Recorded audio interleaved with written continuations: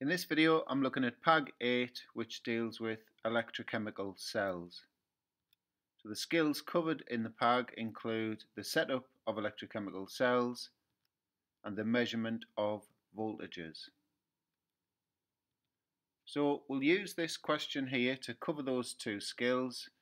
So we've got a table with two redox systems in, and we need to outline an experimental setup that could be used in the lab to measure the standard cell potential of the electrochemical cell based on those two redox systems in the table. And in our answer, we need to include a label diagram showing the details of the apparatus, solutions and standard conditions required. And then at the end, we need to calculate the cell potential and describe the changes that take place at each electrode. And we've got to include the chemical equation for the overall cell reaction. So if you want to pause the video and have a go at all of that, play on when you're ready and we'll go through the answers.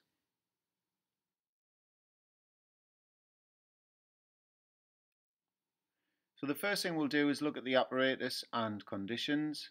So here's my diagram and we'll just talk through it now. So we've got to describe the two half cells. So by the half cells we obviously mean this contents of this beaker here and this one here.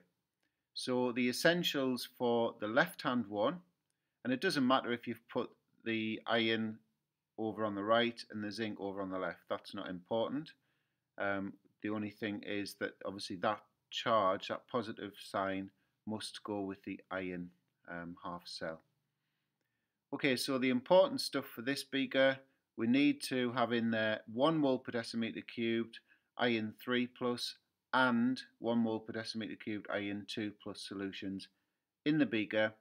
So that means that our electrode can't be made of iron, it has to be made of platinum. The other half cell is made from a zinc electrode and 1 mole per decimeter cubed zinc 2 plus aqueous ions. We need to show that the circuit is complete, so we do that by using a salt bridge, and that must go into the solutions. And you could include, if you wanted to, that that's typically made from some filter paper soaked in aqueous potassium nitrate solution. We also need wires connecting the two electrodes and obviously a voltmeter in between to measure the cell potential. And then the final thing, the standard conditions would be 298 Kelvin or 25 degrees C and a pressure of 100 kilopascals or 101 kilopascals, or you could even say 1 atmosphere. So we'll look now at the cell potential, the overall reaction and the changes at the electrodes.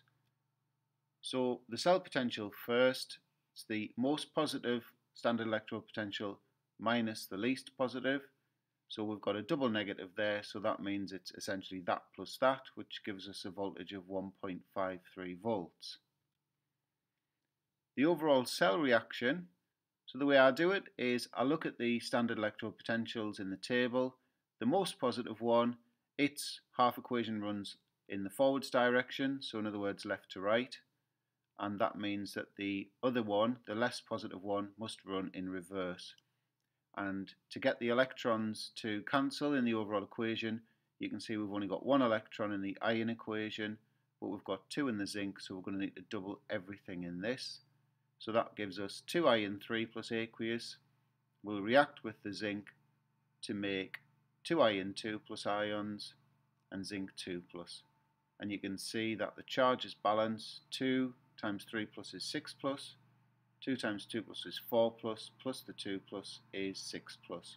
And of course all the atoms balance as well. We now look at the reactions taking place at each electrode. So the most positive electrode is the positive electrode or the cathode, and reduction always takes place at the cathode because it's the one that moves forward, so it's gaining electrons, and so iron 3 plus is reduced to iron 2 plus. And I use the acronym REDCAT just to remember what happens at the cathode. So what's going to happen? the concentration of the iron 3 plus ions will decrease and the iron 2 plus concentration will increase. So the other electrode, so that's going to be the anode, the negative electrode, the least positive standard electrode potential.